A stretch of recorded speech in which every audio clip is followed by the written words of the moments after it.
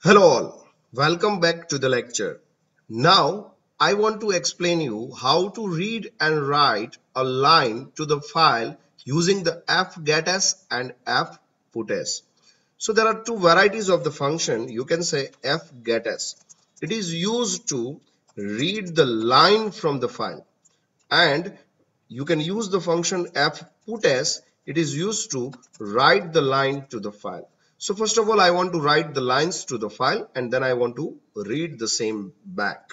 So how we can do this? Very simple. Here you can declare the file pointer fp. Now here you can write fp is equal to fopen. Now I am writing here fopen data.txt. I want to do the write first and then I want to read. So I'm using the W plus. It means it will do first write and then I want to do the read also. Then you can simply close the file. Now I want to ask to the user that enter the paragraph. So I'm just writing here printf enter article. Now I will ask to the user that write the tilde for the exit. Whenever user press the tilde, now this article will not ask any more characters. So here you can write scanf %s. Instead of percentage only s, here you can write here in a square bracket you can mention that is not tilde. It means until and unless it reaches to the tilde, it will ask the character by character from the user. And then you can just write your array over here. So I'm just writing here character name of 1000.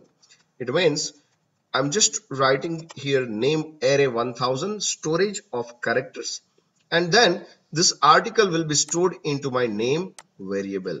Now I want to write the same into the file, so you can call the function fputs. Fputs has the two argument. One is the character pointer, so you can just pass your name array over here and the name of the file. For example, name of my file is fp. So in this particular file, my content will be written. Now I want to read back. So how we can do this? Very simple. You can just set your position to the beginning of the file. So you can call rewind of fp. Whenever you write rewind of fp, your cursor will be set to the beginning. Now here you can simply write the condition while not feof of fp.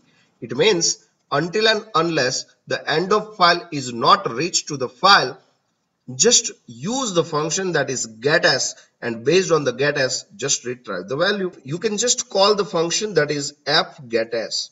Whenever you call fgets, it has the three argument. One is the character pointer in which you want the data. So I want the data in, for example, name variable.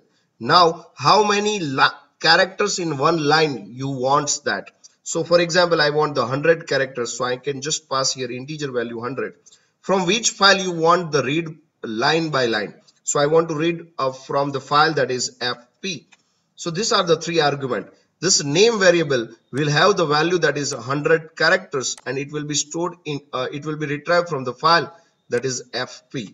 Now here you can simply call your function that is printf, and you can print here your name value. Once it is stored into the name, so what it will do, it will retrieve the 100 characters line by line from file pointer, and it will store into name variable. Now you can simply print your %s and name. Whenever you write this, it will simply run this particular code, and now it will ask me to enter the article. So I'm just writing here that is hello all. I hope you all are enjoying. Thanks and regards. Now I'm writing here that is Atmiya. Now I'm just pressing the tilde sign. Whenever you press the tilde sign, your content will be over. So the same content will be read from the file, and the content is available over here. And you can verify your content into the file also. For example, in my this folder data.txt is just created. You can just open that particular file and you will be able to see that the hello all, I hope you all are enjoying, thanks and regards, Atmiya.